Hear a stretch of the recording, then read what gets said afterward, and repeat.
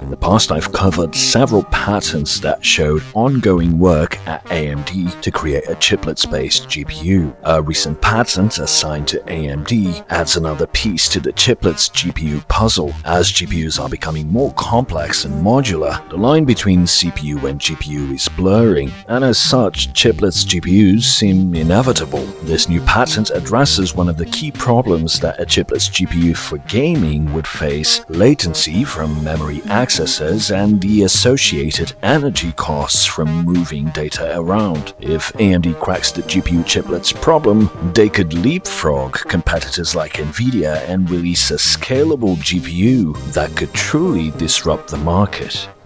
Today's video is sponsored by urcdkeys.com. If you are planning to build your own PC, then you really shouldn't waste money on a full-price Windows key. Instead, you should get an OEM key. What is an OEM key? These keys are bought in bulk at a massive discount, usually by system integrators or by companies like URCD Keys. Instead of the full price of $200 for a Windows 11 Pro key when you buy directly from Microsoft, you can instead get a Windows 11 Pro OEM key for just over $15 when you use my coupon code C25 over at urcdkeys.com. You can buy with PayPal or with a credit card, and after purchasing, head to your purchased orders page and copy your key. Then in Windows, type activate and enter your copied key into the designated field. That's it, your Windows is now activated. You can also get Office 2021 Professional at a massive discount using the same C25 code. Check the links in the description to get your Windows OEM keys today.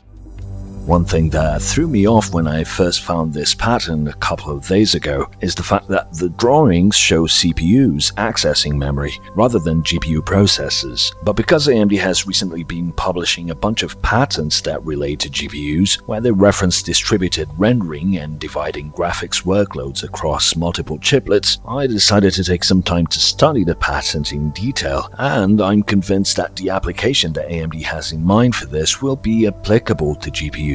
So the basic idea here is the introduction of a smart switch that sits between the processing dies and the memory blocks. In simple terms, if the memory is close, the switch is bypassed. If the memory is further away, then the switch is used to orchestrate memory accesses. In AMD's MI350 data center and AI GPU, we already find advanced 3D packaging and vertically stacked chiplets. The XCD or accelerator complex die is stacked on top of the I/O die, as shown in this slide from AMD. Then these connect in a 2.5D integration with the adjacent HBM stacks of memory. Now, we know that we won't be seeing HBM on consumer GPUs again. This type of memory never managed to commoditize, so it's just not financially viable for consumer products. In this new patent from AMD, we see here on the left a processing element with a bunch of CPUs that share cache. Like I said, ignore the fact that these are CPUs and just think of them as processors, which could be anything. So for instance, XCDs in CDNA or GCDs in RDNA, for example. Using GCDs as an example, you can see that each graphics chiplet has its own local caches, L1 and L2, and they could share L3 with other chiplets, if AMD's recent products are any indication. When there's a memory call, this system tracks where data resides and schedules tasks to the chiplet that can access this data more efficiently. If you saw my past videos on this topic, you might remember how data movement requires a lot more energy than the actual operations, so you want to keep data movement to the minimum distances possible. You can then see this data fabric circuit with a switch in the middle here, and this is connected to this memory controller on the right. The idea of this data fabric circuit, which would be based on AMD's Infinity Fabric, is to connect or compute memory and I/O elements. This pattern shows methods that would monitor data movement across this fabric. That is the key innovation here, and the piece of the puzzle that was missing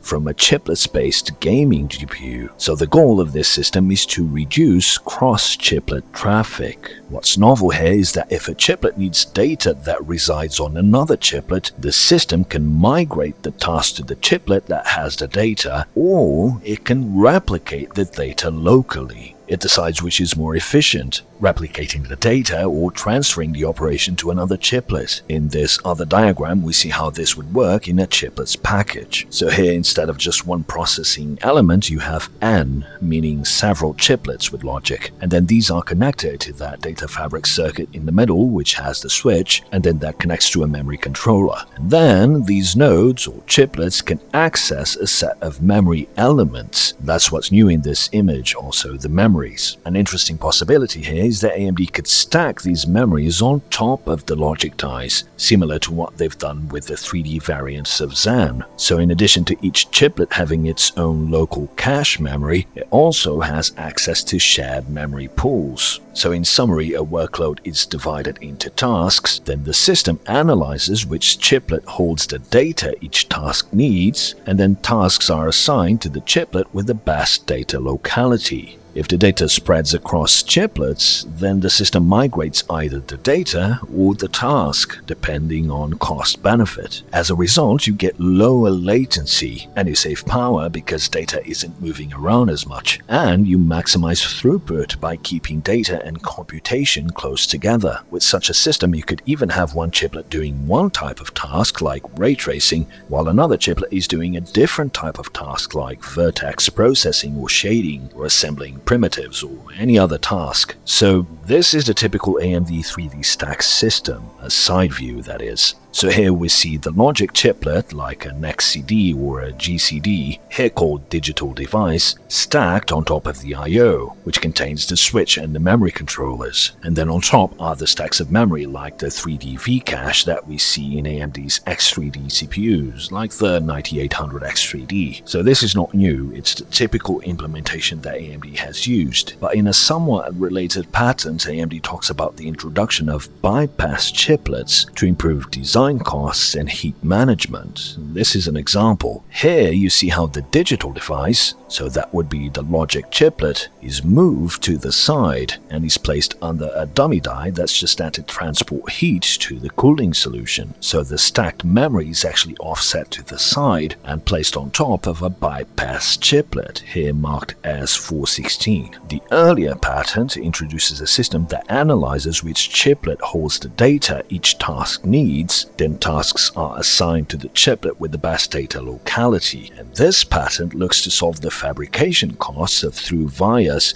and also the heat management of 3D stacking. So a chiplet-based consumer GPU is actually realistic from both a cost perspective and a latency perspective when you combine these patents, along with the other ones that I've covered in the last few years. But as I'm sure you know, not all patents materialize in actual products, and even if they do, many end up being restricted to the data center products because latency isn't as important there, and that is usually the case with chiplets. Well, while that's true, AMD has already confirmed that going forward they are unifying their GPU consumer and data center GPU architectures. So there's only one architecture going forward. AMD is calling this new architecture UDNA, or Unified DNA, which merges RDNA and CDNA, obviously. That means that if the data center products are chiplets-based, then it's likely that the consumer equivalents from the same architecture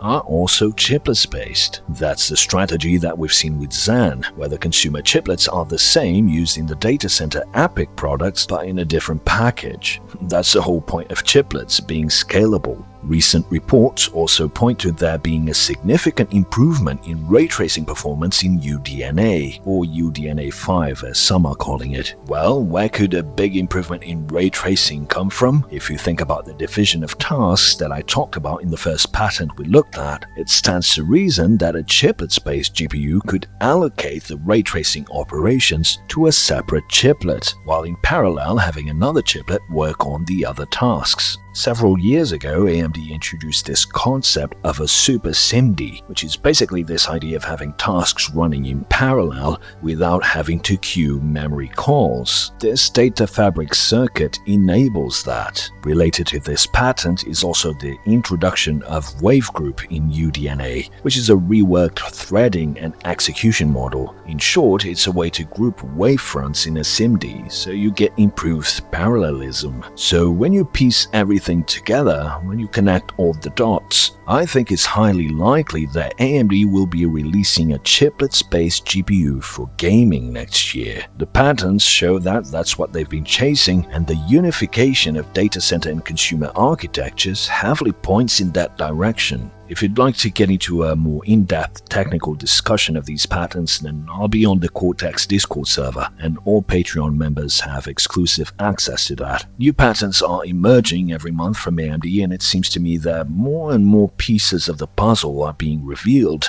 for AMD's inevitable chiplets-based GPU, one that could also feature 3D stacked memory. If you can't beat NVIDIA through old-school brute force by making gigantic dies on the latest nodes, then being the first to a proper chiplets gaming GPU with multiple logic dies is the way to beat them. Will we see a chiplets-based UDNA or RDNA 5 GPU next year? Let me know in the comments what your thoughts are. This video was made possible by my awesome patrons. By becoming a patron for just a couple of dollars per month, you get exclusive access to the Cortex Discord server. Share this video if you can, and if you're not already subscribed, do subscribe so you don't miss my future videos. Thanks for watching, and until the next one.